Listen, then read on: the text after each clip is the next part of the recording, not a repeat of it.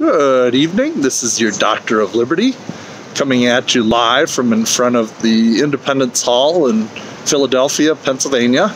Of course, this is a cradle of liberty. This is a place where certainly some of our governmental freedoms were given birth. The Declaration of Independence was passed here, and it was also read from the other side of here on July 4th, 1776.